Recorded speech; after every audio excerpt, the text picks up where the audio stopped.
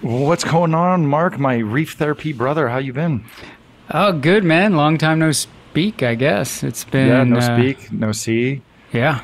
We've kind of failed to pat ourselves on the back for our previous session, which is 50 episodes of reef therapy, and here we are at 51. And man, we got a lot to talk about since last month. I went to Australia for ReefStock, Australia. Did some low tide reef walking in southern Great Barrier Reef, and then went to New Caledonia, did some diving, checked out their public aquarium. But man, I think the overarching thing that I want to get across is the way I set up my tanks without so many bells and whistles and just really reliably really reliable equipment and very frequently serviced and cleaned. I had no worries.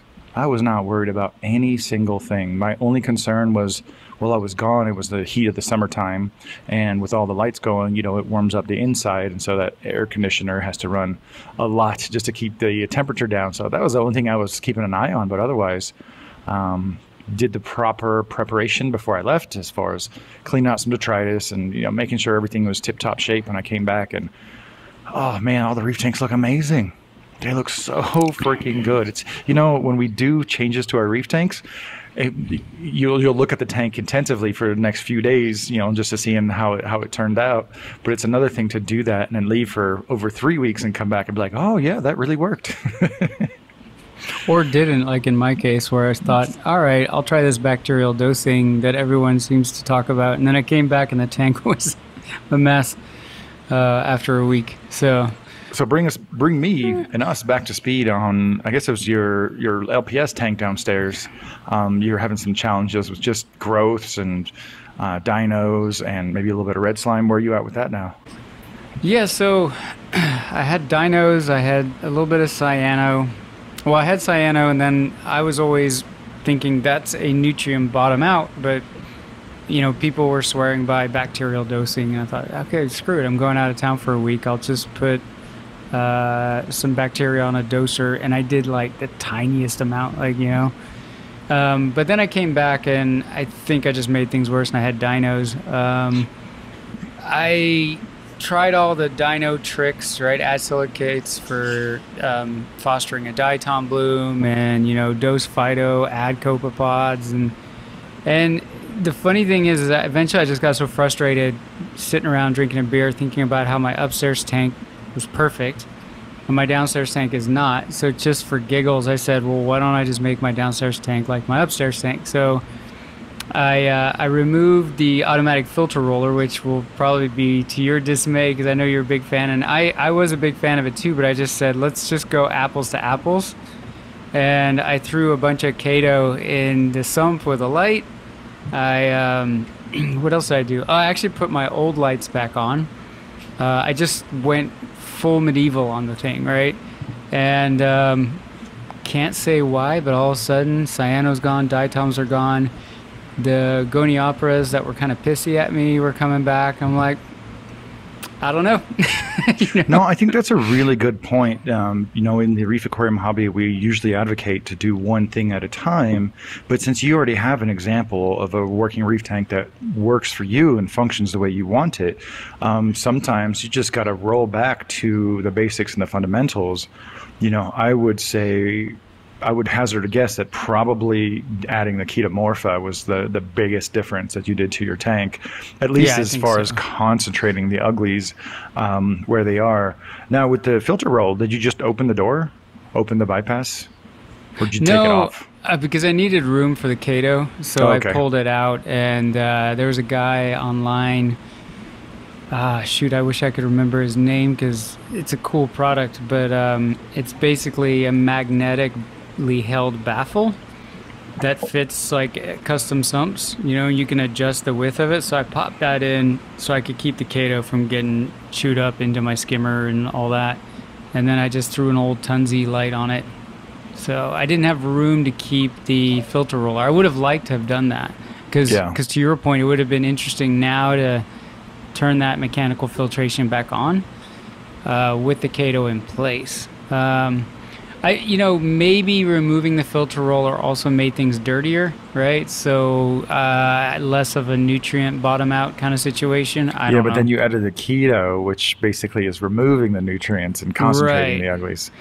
I don't I know. I s- think it's yeah. nice. I know it's not your favorite to talk about your on again, off again battles with dinoflagellates, but I think it does illustrate to reefers who are struggling with it that even if certain tricks work on one tank, they won't work on another tank. And man, that is true of a lot of reef aquarium advice and expertise. No, that's exactly right. Like, I'm not gonna. Obviously, there are people with Kato in their sump that have dinos, right?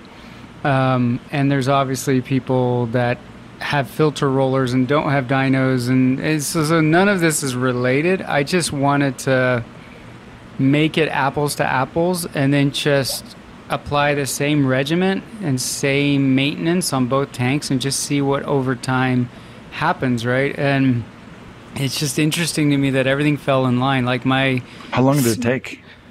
Honestly, the dinos disappeared in a week, and I'd say the cyano after about 2 weeks. And now I have like white crushed coral mixed with sand bed. Everything's pretty.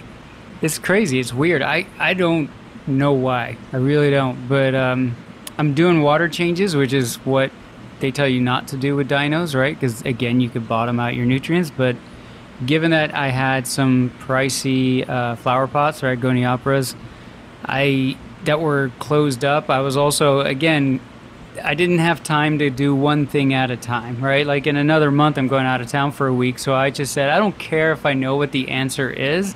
Like, oh, let's just turn one lever at a time and see what happens. I ain't got time for that. So I just said, I'm also going to throw some water changes at it because maybe there's something in the water chemistry that's pissing off these corals. And definitely held my breath when I started to do that. Was I going to bring the dinos back? But yeah, all is well. So kind of No, weird, kind of funny. that also kind of shines a light on. You see a lot of reefers with tankfuls of toys and all the bells and whistles, and they're trying to make this accessory work, and they're trying to make this piece of device equipment work, and they're trying to make the equipment work, like separate to making the reef tank work. You know what I mean? I think mostly I would usually consider like folks who have an algae scrubber or a macroalgae reactor who are dosing that and they're trying to grow to macroalgae, but their tank is totally fine, And so the fact that you were able to just say, hey, I'm going to get rid of this automatic filter roll, functionally, you don't even really care what the problem is. You just kind of know what the solution is or something closer to the bullseye, and you went for it. And I think that's some really good advice for people to use on their tanks. If you have a lot of bells and whistles and lots of pieces of equipment, do what's best for the tank, right? Not for the circus of aquarium devices and equipment that you might have running on it. Yeah, and I don't know, there are certain things that you should be able to do to a tank, and how do I put this? I don't know, if you find just kind of a method that works for you, that's very simple and just, like somebody said it best about what lengths people go to avoid water changes. Oh, yes.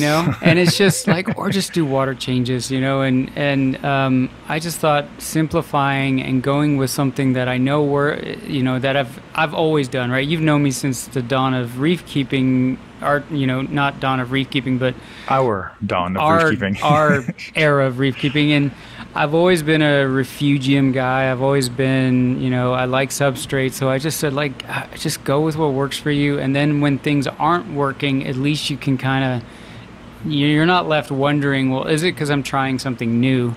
Or, so it's all good. I'd like to put that filter roller back on because I really liked it. I felt like it was a really good tool for nutrient export as well as just even water clarity. Well, you still have it, Yeah. like right now is the most important thing is making your corals happy, right? Yeah. You don't care about what the skimmer's doing, what the automatic filter roll is doing, whether your keto grows or not. You don't even care if your keto grows, right? No. All you care about is that your dinos are mostly gone and your cyno is mostly gone, and whatever you did to the programming, your corals look happier. That's the most important thing. Yeah. Yeah. So that's where that's at. What I was able to do the weekend before I left for 3 weeks, oh God, it feels like a freaking eternity. I got rid of a lot of corals.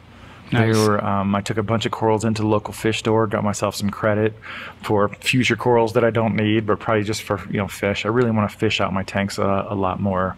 And then there was a coral farmers market, I think this Saturday before I left, and there was one really nice Endophilia, and I forget the name of the company, but they're in Texas. I'm sorry for forgetting your name, but it has big, beautiful yellow Endophilia, like the one you got, but more yellow and about twice the size.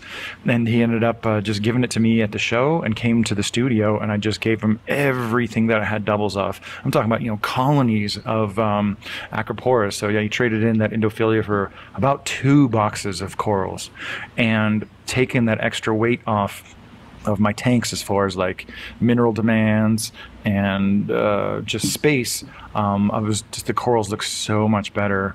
Also, as far as having like more room for water flow, which prevents the detritus buildup. Man, I can't tell you how much of a burden it is to have too many corals.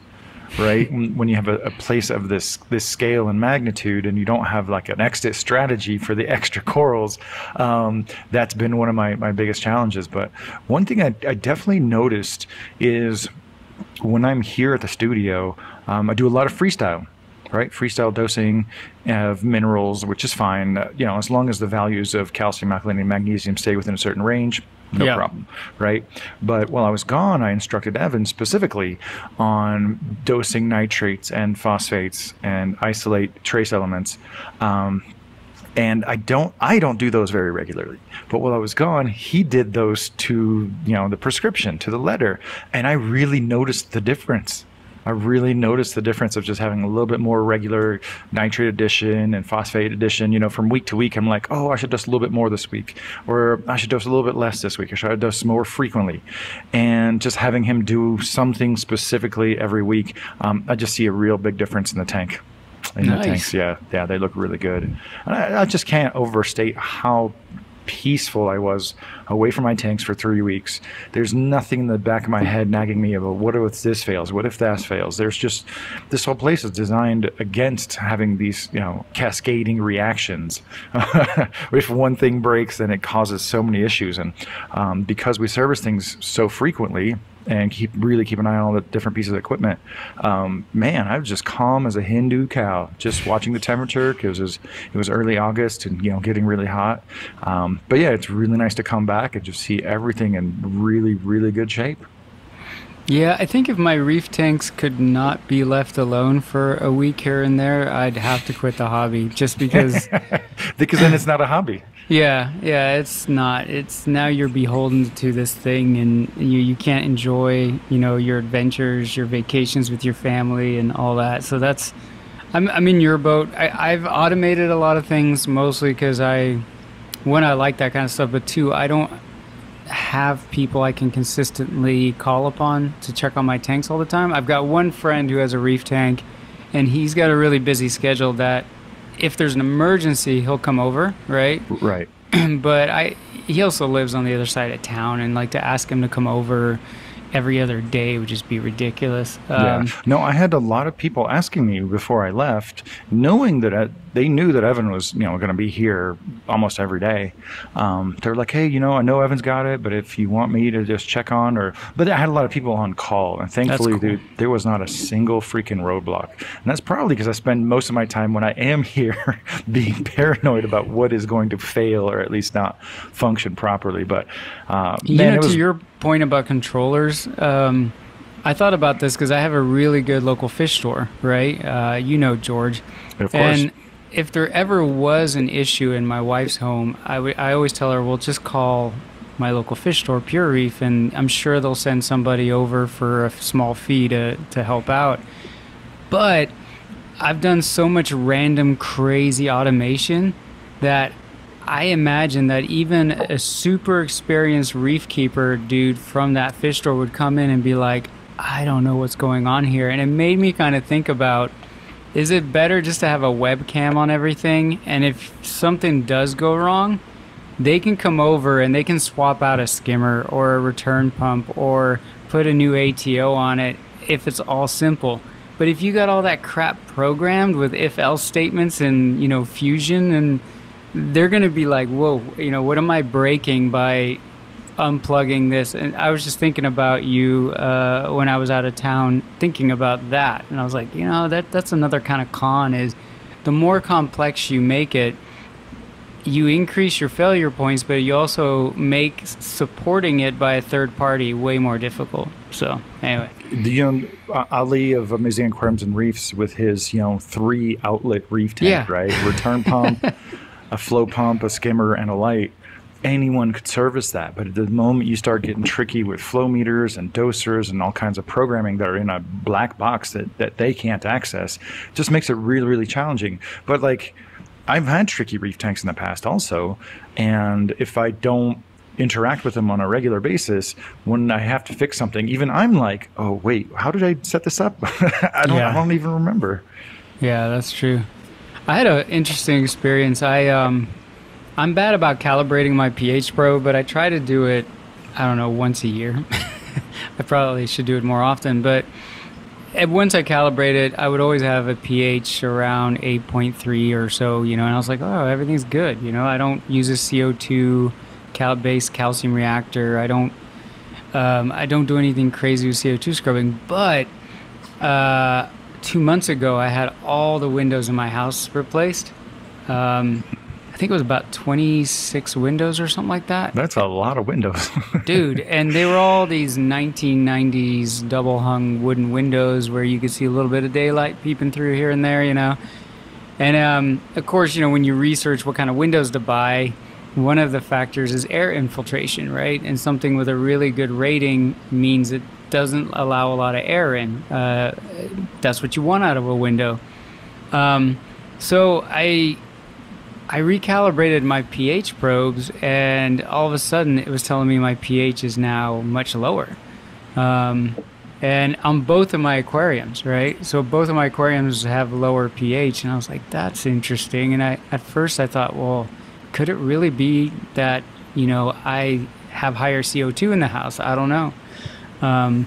The problem is I don't have a measurement of what my CO2 levels were before I swapped out the windows that I can recall. So I don't know if it's related, but it's kind of interesting that my pH did go down, because I was very skeptical about a lot of people going on the pH craze with CO2 scrubbers and all that. I don't intend to do any of that because my tanks are fine as they are. But anyway, I just thought that was interesting. It's, maybe some of my perspective was somewhat skewed with the fact that I probably had a quite leaky house, and now I would say that highlights a very important point, that anyone who's chasing pH, before you go and put a CO2 scrubber, recirculating CO2 scrubber, or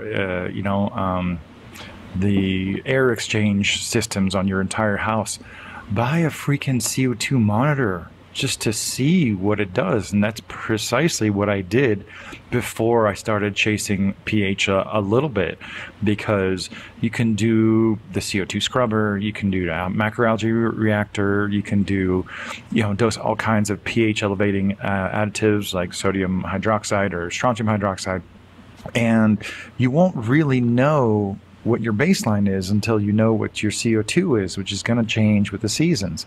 And a decent CO2 monitor these days is about $100, give or take. Probably spend a little bit more to get a decent one on Amazon. But yeah, I have one that I use more or less for the tanks and more for the studio, because when it's really cold in the wintertime, I'm trying to lock everything up, and when it's really hot in the summertime, I'm trying to keep the cool. That the CO2 can get up to 1,000 parts per million, so 350 plus is kind of what it is outside. And when there's 2 or 3 people working around the studio all day without breathing, it'll climb up to 700-800 ppm, up to 1,000 ppm, and that indoor air quality is definitely affected when you're double atmospheric CO2. So yeah, if you want to start chasing the pH, or you want to brag about your pH 8.5, regardless of what your corals are doing, start with a CO2 monitor, because then you'll know a little bit more about the environment that your microenvironment is sitting in. I can't recommend those enough. You should get one just for fun. You might be surprised. I do have one. CO2. Yeah. I just don't, I never wrote down what I had before, and I want to say that maybe the ppms went up about 1 to 200.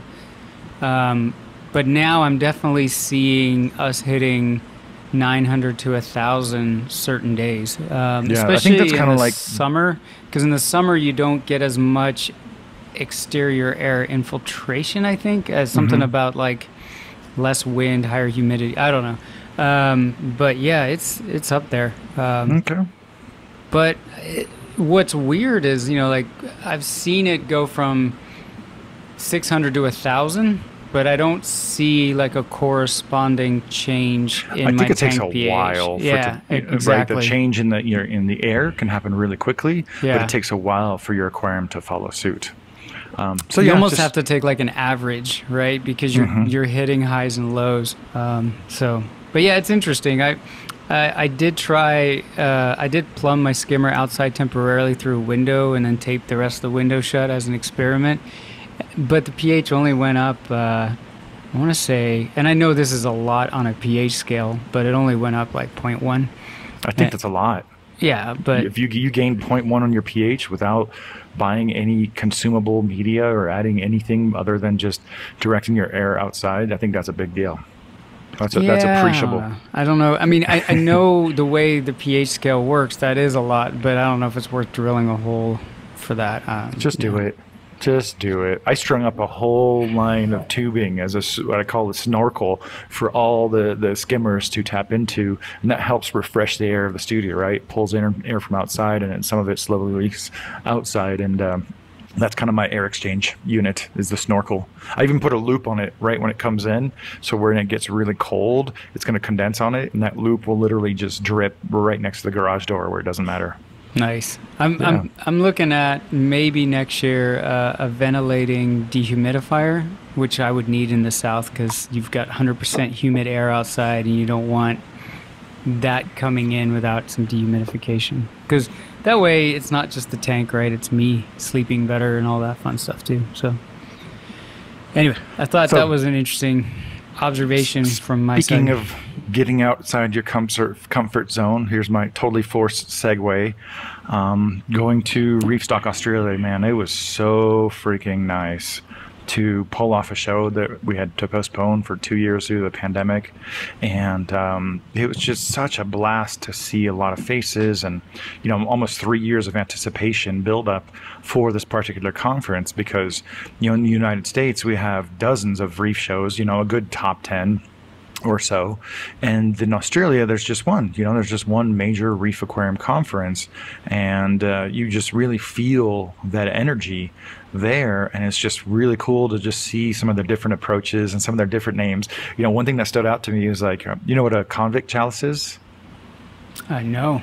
Yeah, Actually, I don't. convict chalice. It's got little stripes on it. They were kind of really big a handful of years ago, and they can't call it a convict chalice. They have to call it a prison break chalice, right? Because it's just got these little stripes on it. If you saw it, you got a puzzled look on your face, but if you saw it, you'd be like, oh yeah, okay, I remember those guys. And there's like frags of corals that have like a shimmery color. In the U.S., we'd call them oil spill, and over there they call them petrol slick. And there's just something about Australia. I don't think it's intentional that they forced to do it differently, but it's just really fun to be immersed in that environment and just seeing people do their lights differently, do their sumps differently. They keep different corals, and even if you can sit there and like talk reef talk with them, when you start looking at their tanks, it's just going to be slightly different pumps, slightly different lights, slightly different settings, slightly different influence on how they put together their reef tanks, no doubt aided by the fact that there's some companies that really focus on frags, but there's a lot of colonies available in Australia, right? Because we're getting a bunch of colonies from them in the commercial side of the reef aquarium hobby. And man, it's just super cool to also talk to the collectors, because most of the corals at ReefStock Australia are collected by somebody who's there, and sometimes it's just the collector themselves, and they can tell you exactly where they got that button scully versus that button scully. Or you would have really loved this. There was one guy that had a tank full of Wilsonized. I mean, I think one coral collector, 4-foot tank, he's got more Wilsonized than a whole big reef aquarium conference in the U.S. right? But they were specifically telling me, "Oh, mate, these are the tropical Wilson eyes right here. These are tropical. They won't bleach on you, mate." And it's just like, oh man, I wish Mark was here to just strike up that conversation and learn a little bit more about it. Because when I'm in the show, I can't absorb as much as I'd like. That's why the first reef show I go to after ReefStocks in Denver and Sydney are always my favorite, because I can just be present. But yeah, you would have appreciated that angle. Yeah, one of those Australian collectors from, I guess that would be the west coast of Australia, has an Instagram account, and he posts videos collecting, and it's fascinating, right? Like, that's, to me, being that far away and seeing like how he's collecting these little button corals, you know, that are this big, you know, these little scolemias and stuff. It's really cool. Yeah. I don't know what, I would have to look it up what it is, but it's really, it seems like over there the collector to the hobbyist, that distance is much shorter than well, they for all us, know you each know? other, or they know the guy who collected it, you know. So if you were, you know, really inquisitive about the corals that you were planning to buy, or wanted to really learn more about the habitat, you're not going to get this Walt Disney rainbow holy grail nonsense. It's just like, this is the coral, this is where I got it, this is what day I got it, this is what I had for lunch right in between the freaking breaks, and this is what was growing next to it, you know. And it just really being able to connect the corals with their wild and their natural environment helps to transport me to the coral in my reef tank. It's like a passport to where all these corals came from. You know, I think domestically we think about who we got these corals from, and that's more of a personal thing, but maybe more of a biological thing is like, where did this coral come from and what journey did it take to get here? And it's for that reason I'm hoping you will join me for a live session of reef therapy at ReefStock Denver and Australia. I would love to, man. I'm working on the pass to go. No, but what you just said, you know, we talked about in the freshwater hobby where people are obsessed about frontosas from different geographical areas of the lake, right? And they name them as such. And then you bounce from a forum discussion on that to like a reef forum, or, you know, I still do. And then it's just, you know, bling bling glow stickville. And how much did it cost? Yeah. And there's 17 illion varieties of Holy Grail torch coral. I've got 4 or 5 myself. I'm like, which one's the real one? I don't know. They're nice. They're all yellows. They got some greens to them, but that doesn't add dimension to the coral. You know, if monetary value is your only dimension, then I pity you for that. But yeah, I think there's just like a much better story that you can attach to the fish and the corals, and we get a lot of that at ReefStock Australia. You've got to be there. I'm not going to let you not come. Dude, I would love to go to Australia. I've never been. So my plan after ReefStock Australia, first, I mean, I do want to thank everybody in the reef scene over there for coming out. I met so many people, and we had some great prizes, great talks, great conversation. We had a giant dinner with like 120 people. We just took over a restaurant on Saturday night. Definitely want to thank David Mai for kind of being the MC of the show and organizing that dinner. It was just cool, you know, like in the reef aquarium hobby in the US, everything's kind of fragmented, and you got all these different cliques of who keeps what kind of corals and who sells what kind of gear. But over there, it's still one big happy family, like as if MACNA was still only like 400, 500 people, where we can all hang out at the same bar. Now it's gotten, you know, too big and fragmented, and it's nice to just see Australia still be like one big family. But I was planning to go diving after that on the southern Great Barrier Reef, but we got totally skunked on the weather, man. Apparently it's La Nina year, and it's been raining everywhere and lots of wind. So that's unfortunate, but honestly, like my history of like dive trips has been very little like rainouts. So it's like, I think it was kind of due for it. But I did spend some time with Ultra Corals Australia and got to spend a lot of like quality time with freshly harvested corals. Like, people don't even understand how much of the reef needs to be like cut off of the base of those corals before they can go anywhere. You know, like you talked about that one Instagrammer who's collected mini scolies and Wilson eyes.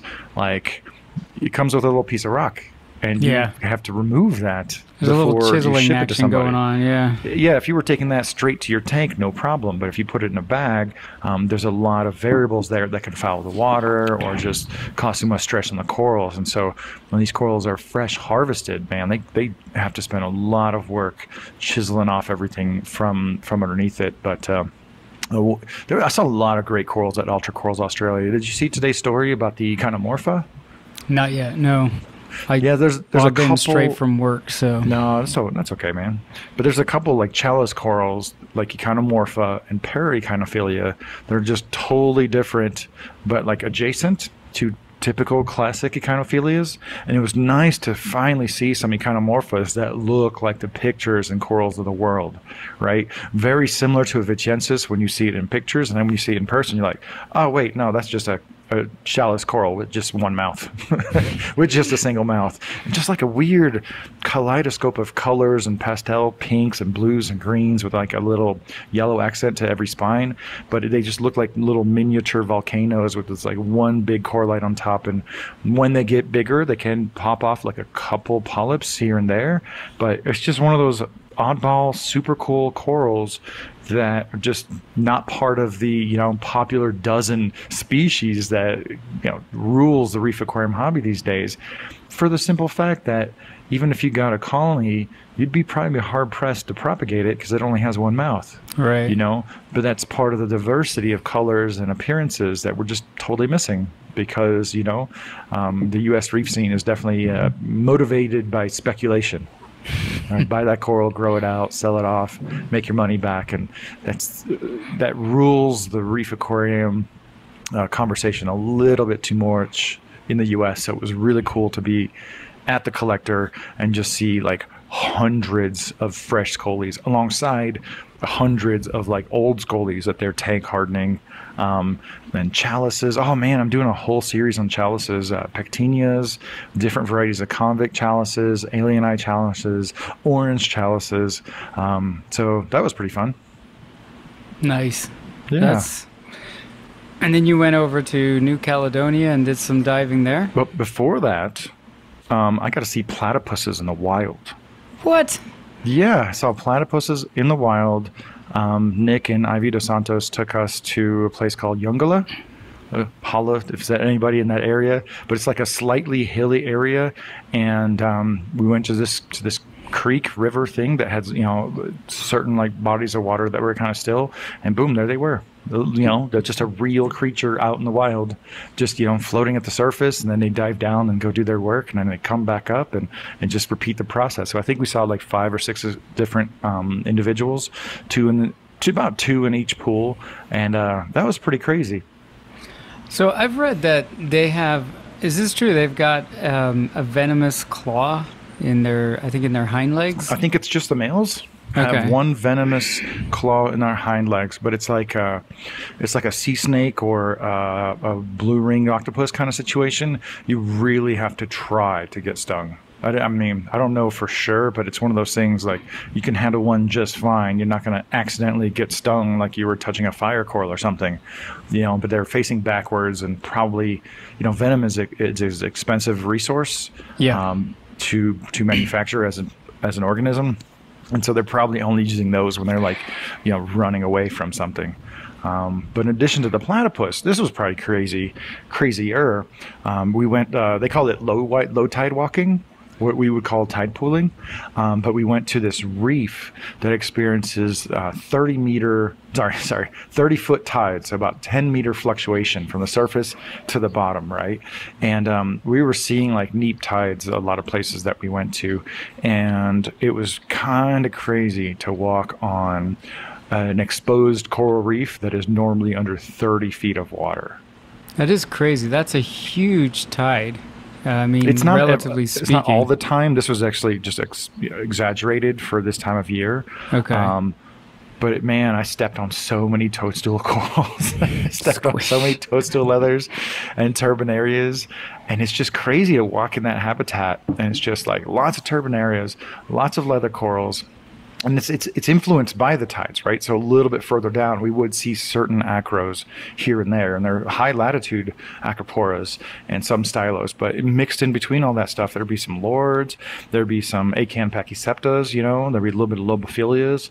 But I have never stepped on the coral in my life, and then on that walk, just unavoidable. Like even first half hour, really walking carefully not to step on the corals, but they're literally like grass. They're just covering all the rocks everywhere. And one thing the thing that kind of strikes me about leather corals in the wild, they don't get that big. All the biggest leather corals I see are in our aquariums. That's where the sarcophytans okay, get you're talking sarcophytans. Yeah, mostly sarcophytes, the Okay. toadstools. They get the size of a freaking table in our aquariums. And in the wild, you don't really see that. I think between predation and just natural factors, they'll break apart into a few pieces, So I think the largest specimen we might have seen was probably about 10 inches across. So like 25 centimeters or something. And, but yeah, on this particular environment, they were like grass and they were freaking everywhere. And every now and then you'd see one that was really nice and green, very showy. But man, so many turbinarius. It's really, really astounding. That coral does not get nearly enough love. Yeah, when you said leather coral, I thought about, in Africa seeing the huge lobophytums, I guess devil's hand, but I consider that a leather coral as well. Mhm. Those things get massive. But yeah, to your point about sarcophyton, I guess, I haven't seen a lot like you have, but yeah, they do tend to be bigger in an aquarium. Yeah. It's that gentler environment, no predation, and we're always wafting all the crap that would build up inside. I think naturally in the ocean, if it got to about 18 inches, 2 feet long, there's just going to be a natural spot in the middle where like crud will build up, and then it will rot out, and then the coral will just kind of naturally break up into multiple colonies, and that's one of the ways that it spreads. Yeah, that's true. That's one of the weediest corals in my experience is the green polyp sarc, because I've seen people grow it really large, but in my tanks it always just fissures itself. So it always just drops lobes off, and next thing you know, you got pieces everywhere in your tank. Pieces everywhere. Which is fine, but because they're not hard to clean up. No, they're not. They're not hard to clean up. They're not hard to give away or to throw on the beach. Yeah, if everybody's already got it. But yeah, after that, I went to New Caledonia, which is a French territory between Australia and Fiji, and that's where the conspicuous angels come from. And I'll just cut to the chase. I did not get to see one out in the wild, but I was able to connect with a local fish collector there and the public aquarium there and some dive outfits. And man, it was just a really different kind of time, because it's not like these raggedy like Pacific Island roads that just barely qualified as a road. They were like go-kart tracks. And I rented a Toyota Yaris hybrid with a built-in CarPlay. Or the CarPlay that I can link from my phone, and it was just made getting around so much easier. And it's weird to be in a really developed little island in the middle of the Pacific Ocean. And because their economy is based mostly off the nickel mines, somehow that has translated to a lot less impact on the reefs, right? Because they treat it like Europe, right? They have to follow the European guidelines for environmental protections. So I'm sure there's some runoff and some spills and some toxic leaching somewhere, but where I was, man, the lagoon just right around Noumea, the capital city, was just freaking pristine. I didn't see dying corals. I saw lots of new recruits. Yeah, it was really, really different kind of dive experience for sure. How long of a flight is that from Australia? They're like 3 hours. That's not bad. 3 hours, and the airline Air Carolina like serves you some really good food, like 2 meals in that 3 hours. But I think the first place we dove was this place called Île au Canard, which just translates to Duck Island, and it's this very small islet, basically maybe a mile away from like the main beach, and there's tourists there snorkeling all over the place and breaking the corals, and it looks like it helps, right? You picture tourists stepping on corals and breaking over branches. But when I saw this particular reef, everything was just regrowing, and there was just fields of all these different corals, and it was really turbid water. But that's where I saw the tubular echinopora. Like, you know, I don't even know where to start as far as seeing stony corals growing tubular branches. I've seen the pictures of Echinopora ashmorensis developing these tubes, but at this one particular place, it was just fields of tubes. And I called it Super Mario Pora in one of my social posts, because it just looks like a whole bunch of tubes. I'm like, man, I want that in an aquarium. And it wasn't even just one color, right? It's just, it was, for some reason, there was a lot of Echinoporas in New Caledonia. So I saw ashmorensis, I saw lamellosa, I saw Harita, which is the species that I have. But over there, it wasn't just a bunch of species, but a bunch of different colors.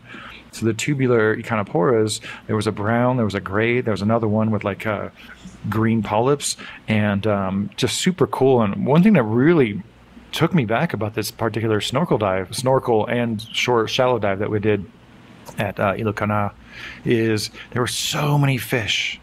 So many freaking fish, and I just can't help but correlate the health of the corals to the abundance of fish, right? Because they're not like a subsistence, you know, lifestyle like other Pacific islands that they just have to harvest whatever they can from the ocean, you know. So there's plenty of clams, plenty of fish. You know, I saw what was it, probably like a 4 or 5 foot coral trout hanging out in about 8 foot of water, just looking up at me. And I've seen plenty of coral trouts before, but never just hanging out in that shallow of water with just tourists all over, snorkeling all over the place. And just, I've also never seen so many parrotfish. Right? Parrotfish are such an important keystone species for the reef, and we don't talk about them at all, right? We just care about keeping our reef tanks happy and pretty, but in a lot of other places, that is like a delicacy. It's one of those fish that gets speared and harvested and fished out first, you know? So to see like a giant school of parrotfish with 2 or 3 different species mixed in with some rabbitfish, and then like male, female, and juvenile colorations, and that sound that they make underwater, oh yeah, man. That was pretty freaking awesome. Pretty awesome. I saw so many fish. I actually played a little bit of fish bingo. You know, obviously I've wanted to see the conspicuous angelfish from, you know, New Caledonia, but they're rare in most habitats. So I guess there's certain places where they can find them. I don't know if that's the population center there, but I saw stark-eyed damselfish in the wild, the Australian form, or I would say the coral sea form that's between New Caledonia and Australia. And it's funny to see those in the wild, like be diving with them just a couple feet away, the same way I look at the ones that I have. I saw some Pictillithanthus a little bit deeper. And then Watanabe angelfish. That was the dominant swallowtail angelfish species in New Caledonia. I think I saw one zebra melanospylos. I was like, hey, what are you doing there? But in a lot of places of the world, for some reason, Watanabes are actually much, much deeper. And that's common for the Genicanthus to be found deeper and in cooler waters and higher flow. But it was, you know, wintertime, so the water was a little bit on the colder side. Interesting. Yeah, it's always fun to see, one, to see aquarium fish, but then to see something that's sort of, I guess maybe rare in the trade, but even, I don't know, sometimes you go to a destination and you quickly on day one realize like all the fish that are common. Like, all right, I've seen 30 of these. But then when you see that one aquarium fish that sort of pops out of a cave that you don't see the whole trip, I had that with a blue throat trigger. You know, I wouldn't call those rare fish, but I just only saw one in my whole trip to Hawaii, and it was just kind of like, hey, what are you doing here, you know, versus... There he is. Versus all of the humus and all the other Hawaiian triggers that, you know, everyone sees, every tourist sees. And yeah, every time you turn your head, you'll just see another one. But along those same lines, I did see some Femininus wrasse in the wild. Really? Yes, Rory. Yes, really. It's so weird because there's a lot of fish there, and a lot of them are just kind of hanging around their little bommies and just doing their fishy things. But for some reason, the Femininus, they were going somewhere. Right? So when I finally spotted my first pair... They were like commuting across the reef somewhere? I saw a male and a female, and they for some reason, my aquaristic mind is just like, oh, somebody just let those go. Right? Because they're going somewhere, and they're going away from me is where they're going. So I only saw one pair, male and female, and they were going somewhere. And on another dive, I saw a separate female, but that was a rare fish in New Caledonia, and I only saw a couple examples. But it's just, man, it's super cool to see them. Just see a fish that is revered in the aquarium hobby. Just being a natural animal, just living out there. When you see something that makes you have to pull out your fish book, like, is this in its natural range? Like, should I be seeing this fish here? You know, that with that blue throat trigger, that's what I had to do. I had to Google it real quick when I got back on land. I was like, wait a minute, are those, do they have those in Hawaii? You know, because I wasn't sure off the top of my head. So it's always fun when you're like, yeah, no, I knew that fish would be here. Yeah, and it like, but you'll go somewhere and then you'll have that question like, wait, I didn't know they had those, you know? Yeah. I had that with like rose bubble tips, you know. This was many moons ago when before all the crazy Colorado sunburst and all that. But yeah, it's the same thing. Africa, I was like, wait, they got RBTAs here? Like, okay, yeah. Like I saw a bunch of brown ones everywhere, right? But then you see like a glowing red one, you're like, oh wait. Oh snap. Yeah, I didn't know those were here. Some of the other reef dives I did, you know, there is definitely like a divide between like the acros that really thrive on flow and the acros that prefer a little bit more sheltered environment, because around Noumea is a really huge lagoon and there's a lot of reef sites inside the lagoon.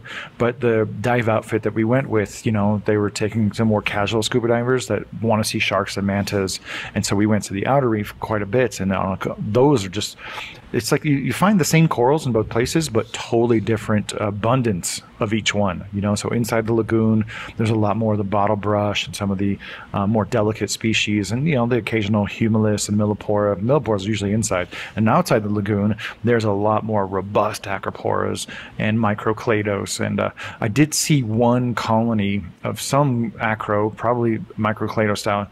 It was 3/4 brown and then 1/4 like bluish green with colored tips, like a total natural chimera. And I did a boo-boo on that dive. I had my camera with me, and I was cleaning up the camera that night, and I put the lens cap on. So it wasn't until I was like 10 feet under that I pulled the cover off the dome port and saw that I had the lens cap on the camera. Oh no. But to be honest, it made for a better dive, because instead of looking through my camera, I was really just holding my camera and just really looking around. And that's one of the dives that we saw a feminist wrasse on.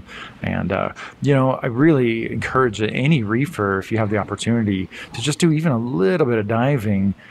It'll help correlate what we do in our aquariums with where these corals come from in the wild. And when you learn some of that stuff for yourself, or at least observe where corals are and where they aren't, and you apply it to your tank, man, it's just a separate, different strain of research that you can do for your aquarium. Yeah, I agree. I could only dream about diving to some of the places you've been, like the Solomon Islands, and obviously now you've hit New Caledonia. You've, I want to say you've been, well, you did the liverboard in Indonesia, but didn't you also, you've been to the Marshall Islands, right? Yeah. Yeah, I mean, you don't have to go far. I wouldn't say the Caribbean is the best place, because we don't have those corals in our aquariums. Right. But any place that's nice and, you know, coral abundant in the broader Indo-Pacific, you're going to make some of the kind of observations that will matter for your tank, for sure. Yeah, I need to get back out there to that side of the world. So our dive gear, you know, it took a 3-year break, I think. Maybe not quite that long, because I did go to Cozumel for a little stint. But this was like the dive trip, the trip to go diving on. And, you know, we've cleaned up all the dive gear, rinsed it off, and I'm about to put it back in and put it on the shelf. I'm like, oh, man, I hope I can dust this off in a few months. I don't want to go stay dry for that long. But, you know, one thing that was really surprising is, when I first walked into the studio after, you know, traveling for almost 24 hours, like all the tanks, they just appeared so different to me. The dimensions of where things were had really skewed while I was gone, and it took me a while to recalibrate where all the corals were and where the tanks were. It's kind of hard to describe. It was like walking in and having a little bit of vertigo. So do you mean by size or location of things, or what? Just the dimensions of where everything is. being gone for 3 weeks after, being here almost every day for 3 years, I'm just like, I had to step back a little bit and be like, man, these reef tanks really are meant to be viewed from a distance. But the best part was coming in, and a lot of times when I travel, I always think that there's some sacrifices to be made. Like some fish will bully another fish, and I'm not going to catch it while I'm gone, obviously, or a coral will fall into another coral, and by the time I get to it, it's too far gone. And I always think there's like a little bit of sacrifice. And while I'm away, I'm like, I just assume that it's par for the course. But I came back and I didn't have that offering to the coral gods this time. So I'm really, really thankful for that. Yeah, I can't recall the last time I've taken more than a week off. So you were talking about being 3 weeks away. I know you weren't on vacation. I mean, ReefStock was fun, but it was probably, it was busy work, right? It was it was busy days ahead. But it's funny. I'm with you that I assume some things. I might come back and some coral is, just took a dump. But 3 others have grown twice as big more than I anticipated, or something crazy will happen when I go away for a while. The funniest thing that happened to me recently was I was up in New York for work. I'm in Manhattan. I'm in an office in a conference room talking to people. And I look down and I see that my daughter called. I'm like, all right, send that to voicemail. I'm in the middle of a meeting.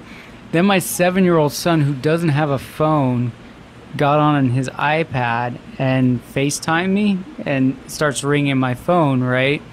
So I'm like, all right, if my 7-year-old is calling right after my daughter called, like something's horribly wrong. Like, maybe there's something wrong with my wife, like, hey, something's wrong with mom. So in the middle of this meeting, I'm like, I'm so sorry, I have to take this. And my son, Luke, is like, one of your fish jumped out of the tank, and that was the big drama. What was great is that they rescued the fish, right? Like they got it back in the tank, and it coughed up some dust in it, so it was a swallowtail, genicanthus. So again, how he jumped over 4 inches of glass. I mean, I guess my hope of that wall of glass being enough to keep all my fish in is lost. I did know that it wasn't like 100% foolproof, right? But anyway, and then everybody in the meeting has to know what's wrong, right? Like, is everything okay? And then you have to explain what happened to a bunch of financial people who don't know anything about aquariums, and yeah, so. Well, that is a better story than, my wife and my family has been kidnapped. Well, and they want a ransom. Yeah, or even much less worse is coming home to, well, I don't think the fish was. I have a dog. It would have become a seafood potato chip for that dog pretty quick. Yeah. So, but anyway, I would have been. It's sad to say I would have been okay with that, losing that fish, because I just think it comes with the territory sometimes when you go out of town, right? Yeah.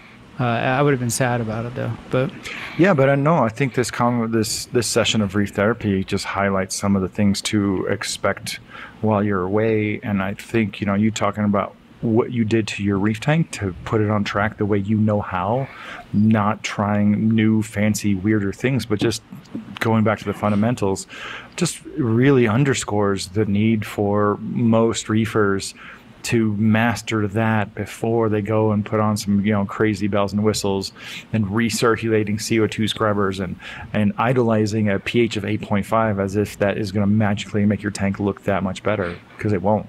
Your acros will grow faster, your SPS will grow faster, but at the end of the day, that means your aquascape is going to shift more quickly. No one's talking about growing a reef tank to a certain point and then figuring out how to slow the growth down so you don't have to maintain the bejesus out of it and frag it as much as it requires. So maybe no one thought we'd be dosing nitrates and phosphates, but I think in the next few years we might be talking about how to slow down coral growth while keeping the corals looking as good as possible, so you don't have to do that much more maintenance.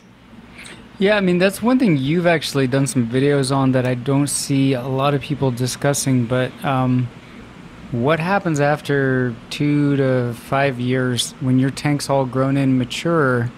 How do you, forget all there's plenty of people talking about old tank syndrome and this and that, but how do you garden it from that point on, right? Yeah. I really enjoyed your video where you took a stag that just grew in a funky way, and I always would get frustrated by that, and you you literally took a midsection out and just glued it back together. And I thought, that's what sometimes I think for somebody who has a tank that's all overgrown, there's the I'm just going to hack it all back and start over. But I definitely think there's probably a really strong technique involved and skill to just pruning it in a manageable way that it never has to, you don't have like an ugly phase where you have to let everything regrow. You have to wait 3 to 6 months for the axle tips to come back. I can see that yellow tip Austera coral right now from here that was glued back onto its base.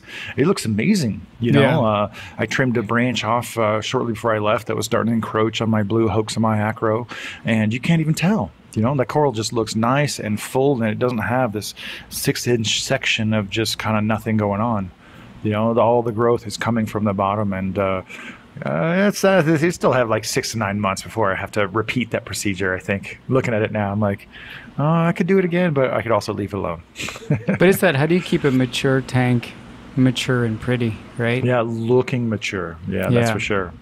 But yeah, I mean, those are some of the sacrifices I made before I left. Is, you know, for example, I have the crystal experiment green Montipora in my main Montipora aquarium, and there was a big colony in there. And when we did a water change and I started like plucking out a couple branches, it had a little bit of that smell because it's like in the middle and it's like really overgrown, and all the branches shelter the inside, so it causes more growth and more stagnation there. And I just pulled the whole thing out, plucked off a couple branches because I have other colonies growing, and I just threw that whole piece away. It wasn't even worth salvaging every single last bit of skin. And so I'm leaving that space open for the corals there to just kind of rebound, and I'm going to put another kind of new mini colony of it inside, and it'll be, you know, look better than ever in no time. You know, nice. Yeah. But man, it's really cool to catch up with you. I know it's been a minute.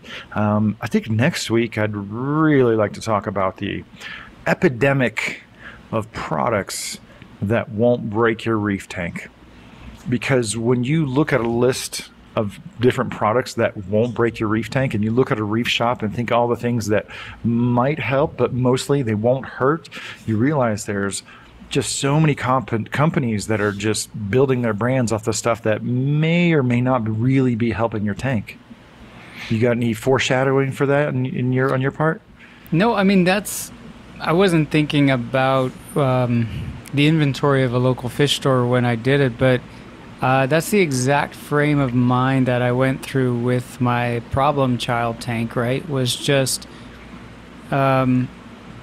all the things that we do, bacterial dosing or, you know, fancy gadgets. And it's like, or, you know, just how much of some of these things, how much of a difference do they make? They're fun to tinker with if you're a hobbyist, but are they really going to level you up from somebody that's just doing water changes and just being on top of keeping their skimmer running in top condition, and, you know, for my point of view, maybe grow a little algae in a sump? Just standard good maintenance and care. And depending on how big your tank is, you know, if you have a reasonable normal household reef tank, salt's pretty cheap. You know, you just think about all the crap you can order versus just like, screw it, I'm just going to up on my maintenance game a little bit and then patiently wait and see if things start to turn into a different direction, you know? So that's exactly it, man. It's like, instead of figuring out what I could buy online or at a local fish store to solve my problem, it was just like, well, why don't we just go back to basics here? Back to the basics. So if you guys have any questions or comments about things you'd like to see us discuss in the next session of Reef Therapy, you know, regarding things that are questionably useful for your reef tank, or I just always call it like this epidemic of things that won't break your tank, right? You can sell somebody this thing and they're never going to call you and say that they have a problem, right? You're just basically cashing it in. If you got any feedback or questions or thoughts on it, put those down in the comments below. We'll definitely use those as a guide for next week's session. Mark, it's great to see you again, man. I'm glad you got your reef tank back on track. Yeah, and welcome back. I'm glad your tanks are all survived that 3 week absence. That's good. That's how it should be. Yeah. That's how it should really be. It shouldn't be that, you look at your reef tank 6 months and there's no problem, and then you leave for a week and then a problem ensues, right? That's how it should be. So let's focus on that next week, and glad to be back in the seat. All right. All right. Bye, everybody. Later, Mark. See you.